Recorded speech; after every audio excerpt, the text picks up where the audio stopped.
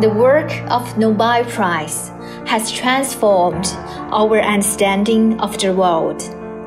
While approaching the Nobel Prize winners in chemistry, we not only learn their achievements, but also the spirit of honesty, tenacity, innovation, and forging ahead.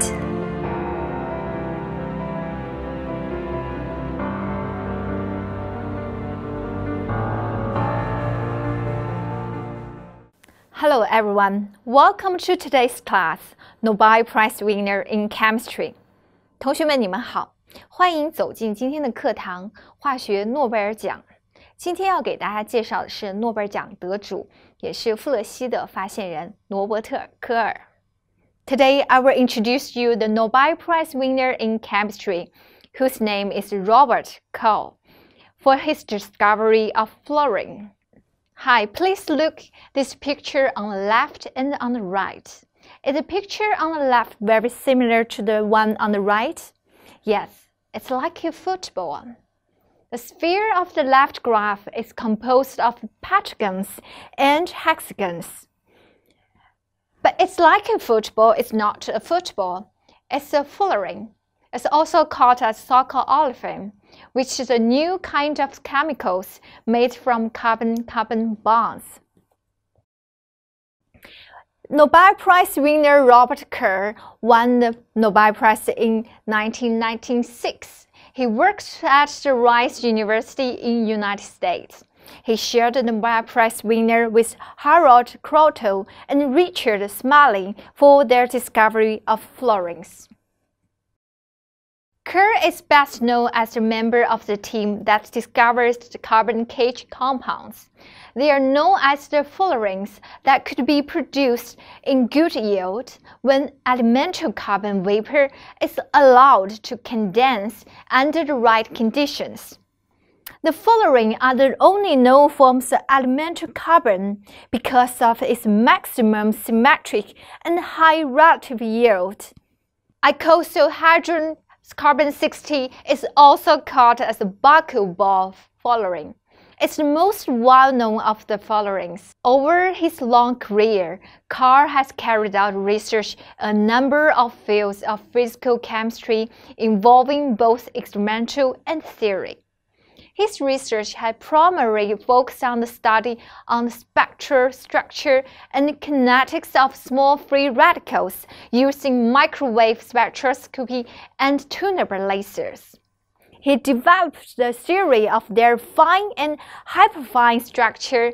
The purpose of using tunable laser was to develop a sensitive method for detecting these radicals and thereby providing defective information about their electronic and geometric structure, and to study the kinetics of their reactions. Thank you, Professor, for coming to this interview with us.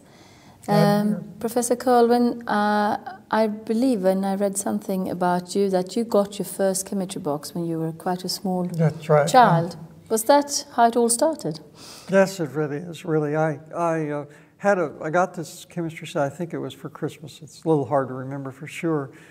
And I had a little room over the garage that I could play with it in. And essentially what I did was all of the little experiments that they suggested in the booklet that came with it, and I hadn't exhausted the possibility for mixing up chemicals, so I tried mixing every possible combination to see what happened. And anyway, I became fascinated with chemistry and decided essentially then to become a chemist.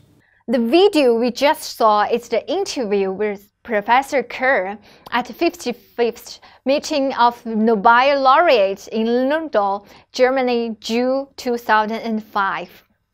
Professor Koch talks about his interest in chemistry as a child, the work for which he has awarded the Nobel Prize, memories from Nobel Week, and his working life after Nobel Prize, etc. Now you may wonder, what are fluorenes? Fluorenes are made of carbons. Carbon is the element that assumes a number of different forms. in nature, for example, graphite and diamonds. Fullerenes, also called the bulk-moisture fullerene, annual series of hollow carbon molecules that form either a closed cage, we call it the bulky balls, or the cylinder as the carbon nanotubes.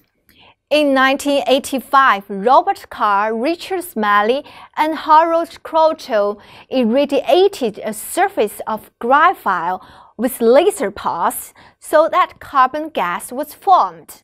When the carbon gas condensed, previously unknown structures with 60 and 70 carbon atoms were formed. The most common structure has 60 carbon atoms.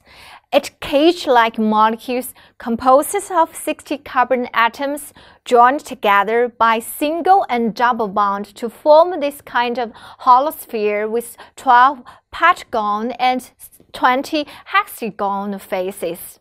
The structure was called fullerenes in order of architecture Buckminster Fuller, who worked with his geometric shape, whose geodesic is constructed on the same structural principles. The fullerenes, particularly the high symmetrical carbon-60 sphere, have the beauty and elegance that excites the scientists and non-scientists alike.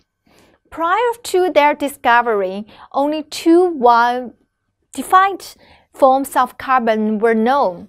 They are diamond and graphite. The fullerenes constricted the third form. Their discovery had led to an entirely new understanding of the behavior of shaped materials. It has opened an entire new chapter of nanoscience and nanotechnology, the new chemistry of complex systems, that atomic scale that exhibit advanced material behavior. Nanotubes in particular exhibit a wide range of novel mechanical and electronic properties. They are excellent conductors of heat and electricity. They possess an incredible tensile strength. Such properties hold the promise of exciting applications in electronics, structural materials, and medicine. Practice applications, however, will only be realized when accurate structure control has been achieved over the synthesis of these new materials. The carbon-60 molecule undergoes a wide range of novel chemical reactions. It readily accepts and donates electrons, a behavior that suggests possible applications in batteries and advanced electronic devices. Some of novel fullerene derivatives exhibit advanced materials behavior. Particularly important are crystalline compounds of carbon-60 with alkali metals and alkaline earth metals. Their compounds are the only molecular system to exhibit superconductivity at relatively high temperature above 19 K. Superconductivity is observed in the range of 19 to 40 K, equivalent to -254 to -233 degrees. Fullerenes have pretty structure and many extraordinary applications in optical, electronical, and life science. They are a gift to humankind. We have to thank Robert Kerr and other scientists for their discovery and making use of fullerenes. How do you think? Thanks for watching. 大家好。多年来，化学家一直煞费苦心地企图合成龙状分子，使其能容纳不同的分子、原子或离子。富勒烯的横空出世，使化学家喜出望外。富勒烯就像一棵分子圣诞树，可以用各种取代机修饰、加缀，使这棵神奇的圣诞树更美丽多姿、光彩照人。富勒烯及其衍生物具有许多优良的性质，具有超导、半导体、强磁性等，在光、电、磁等领域有潜在的应用前景。2010年，科学家通过太空望远镜发现，在外太空也存在富勒烯。也许外太空的富勒烯为地球提供了生命的种子。在流行文化中的富勒烯元素很多，并且在科学家关注它们之前就出现了。在《新科学》杂志中，曾经每周有琼斯写的叫做《蒂达拉斯》的专栏，来描述各种有趣但很难实现的科学和技术。1966年，他建议可能通过掺杂杂原子来扭曲一个平面的六边形组成的网，从而得到一个中空的碳球分子。2010年9月4日，谷歌的首页上用一个旋转的碳60富勒烯取代了 Google 图案中的第2个 O， 来庆祝富勒烯发现25周年。可以说，碳60的出现为人们开辟了一个崭新的研究领域。好了，本次课到此结束，谢谢大家，再见。